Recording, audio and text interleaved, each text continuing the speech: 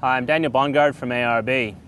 On top of the benefits we already talked about, like traction advantages, environmental protection advantages, the air locker also contributes to the overall strength of the entire driveline, mainly inside your differential.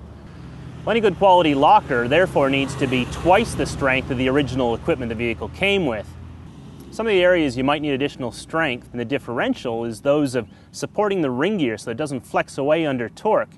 General rigidity in the body of the diff so that the bearings stay in place properly. The strength of the gears under high torque so that shock loading off-road or possibly the breakage of an axle is not going to destroy the gear set inside the diff.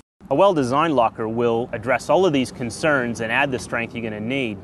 This will minimize the risk of damaging the differential, reduce the risk of leaving you stranded off-road. It's going to reduce wear to your ring and pinion set and to your carrier bearings.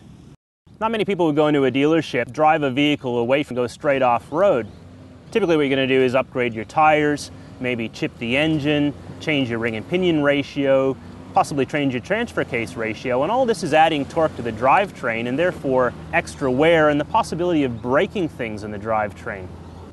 The differential your vehicle came with was designed for the amount of torque that it was able to be subjected to with the original tires, with the original motor, with the original ring and pinion ratio, and so on.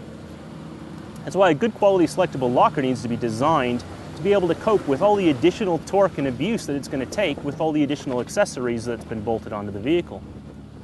So not only will a well-designed selectable locker give you the bonus traction that you need, it's also going to add the extra strength you need in the third member.